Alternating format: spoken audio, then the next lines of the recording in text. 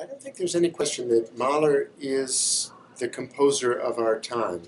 A couple of generations ago, we might have said Beethoven is the composer who captures people mostly, but I think in a lot of ways, Mahler's the one that you can count on to get people most roused up. He's got these wow moments in his music that people just can't get enough of.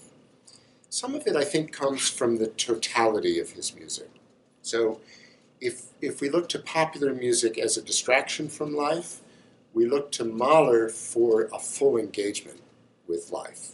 Same reason maybe we climb mountains. It's to challenge us to the core and have this tremendous reward of perspective, of the expanse of experience.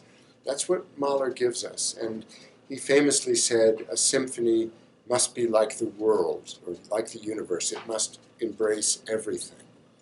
So, profound pathos, grief. He lost 7 brothers and sisters growing up, but also a tremendous passion for life. He loved life. He loved to hike. He loved to work out, to ride his bicycle. He loved conversation.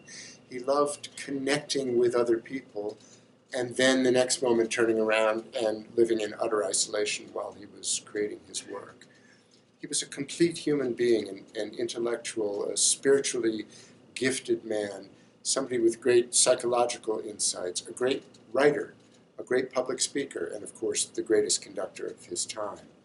So maybe that's the final point to say, is that he was a master of the full symphonic orchestra like no other.